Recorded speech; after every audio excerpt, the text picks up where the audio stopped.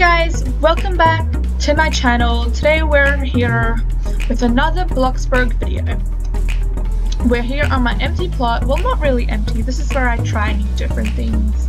So here you've got the orange trees and random stairs and my working station. So when I'm working, I just like to have this. I move this around according to where my plot's situated. And yeah, so today we'll be making a campground. So I'm going to try and making it in a small plot, so you know all the others can build it, so you don't need that advanced place. The large plot. Game pass. And I'm going to, yeah, I think that's basement, yeah, so no large plot or no basement. I'm going to try to keep it like that, unless, you know, I want to add something really nice and quirky, but I'm pretty sure I'm not going to be using the basement and the large plot for now. So today I'm just going to be doing the basic layout of this campground, so I'll be showing you where it is. So I'm pretty sure I'm having like mountains at the back with some tents on top. Then I'll have a few cabins, so like for 2 people or like for family cabins on the side, and then more tents on the other side, like wherever there's free space.